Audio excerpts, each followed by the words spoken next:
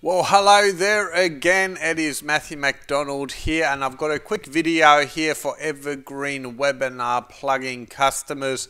I wanted to cover just how to actually update the package with all the new changes and improvements. I wanted to just show you how to update the package. There's a couple of ways of doing it. You can do it directly from your WordPress admin if you've already got the plugin installed. If not, you can just download it from your members area. I'll also cover some new tools that are in it to do with the database. If you ever want to completely remove the plugin from a site, I've added some extra tools that will clear out the database as well. Otherwise, if you've got evergreen websites that you've set up, evergreen webinars that you've got set up, and you delete the plugin or you want to remove it and add it again, you actually don't lose any data. It'll keep the data on your site, and that's a good thing. But if you want to remove the data, maybe you're getting rid of a site or you're just clearing it out, I've got some new tools to enable you to do that, and I'm going to show you that in this video. So let's jump in here. So first of all, to update your package, if you've already got the plugin installed, it's going to be the easiest option. All you need to do is go to the plugins page, and you'll possibly have a notice like this that says a new update is available. And you just click update here. If you don't see this and you know there's a new one available or you want to check, you've got a link there that says check for updates. So you can give that a click and it'll go and refresh and check for new updates, and here we see it's available, so we can go ahead and update now.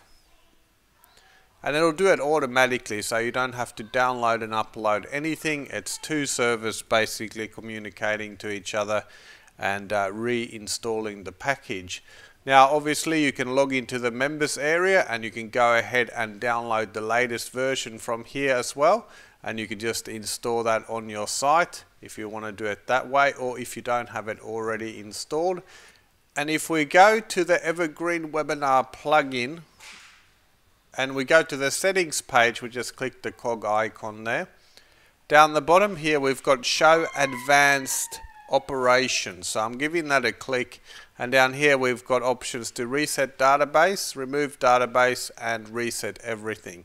Now reset database will actually delete the database, not your whole WordPress database, just the database that the Evergreen Webinar plugin uses, and it'll reinstall it, so you'll have a fresh start.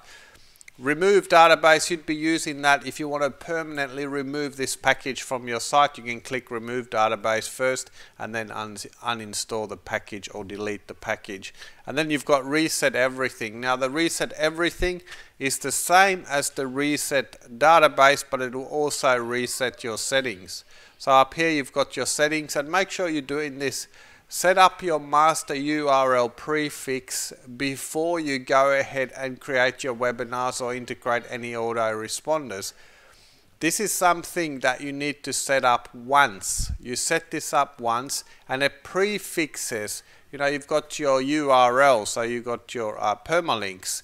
It'll prefix every Evergreen webinar with that particular URL, which makes it really nice and separates those links from other pages on your site. So you just choose a webinarist, may not be the best one, but you just choose a URL prefix, which is new. You can choose it yourself now, and then you go ahead and set up your webinars. And if you're integrating autoresponders, you want to make sure that you've done this first. You leave that as it is, and then you're not going to mess around with returning back to the wrong page, because this will affect all your evergreen webinars. So that's it for this video. It is Matthew McDonald here. Thank you for tuning in. I hope you're having a really good day today, and I'll see you in another video very soon.